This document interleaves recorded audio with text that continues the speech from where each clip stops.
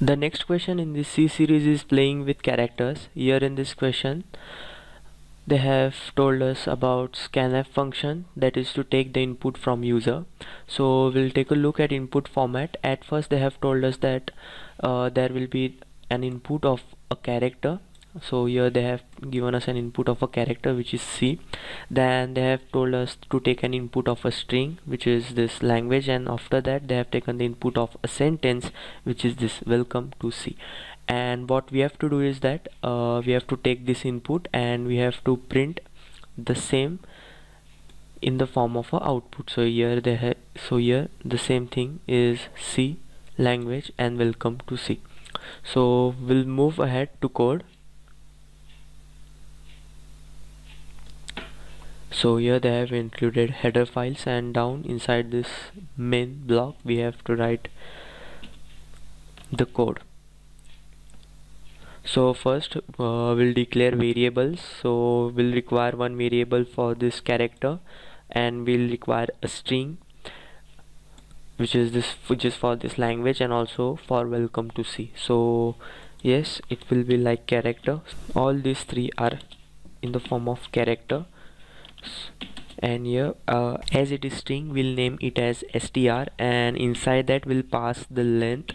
So the length here in this case will be 50, and down below that for our sentence we'll write sen, and inside that we'll pass length as 100, because yes, the size or the length of sentence is bigger than that of the string. Okay, so now what we have to do, we have to take the input from the user, and for that we'll write scanf, and inside that scanf we'll write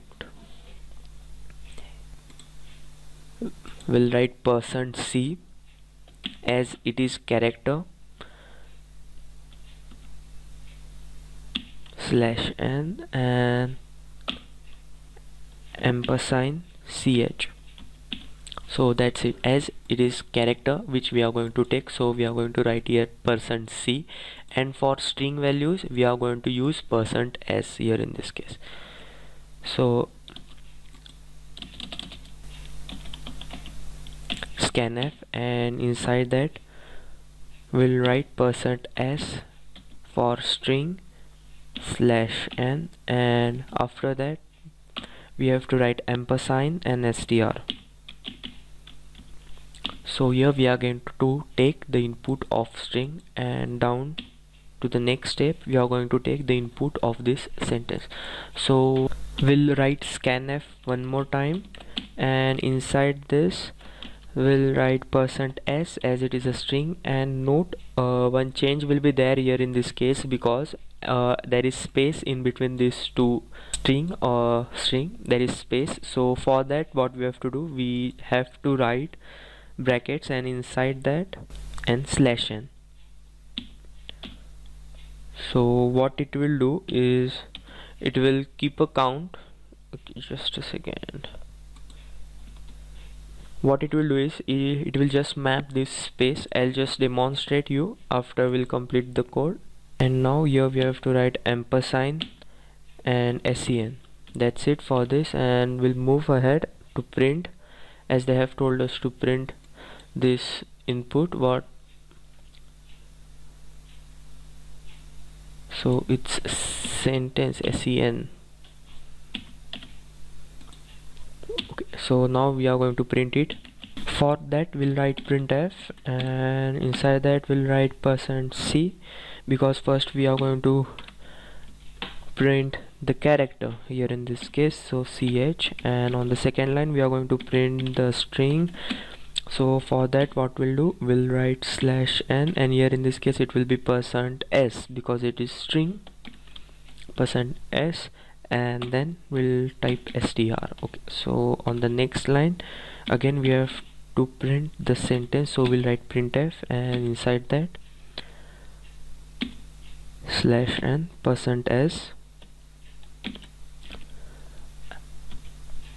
and sen. That's it for this question. And now what we'll do, we'll just submit it and we'll check the code first.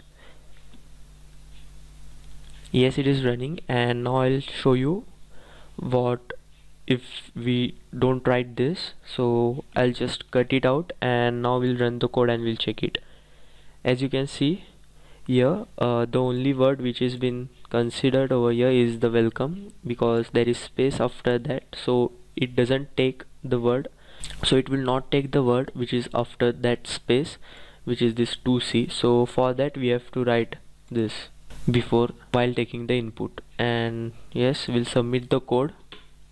Yes, it is working, and the solution for other questions in this C series are available on my channel, and also the solution for Python and C++ languages are also available on my channel. And also thank you guys for watching this video.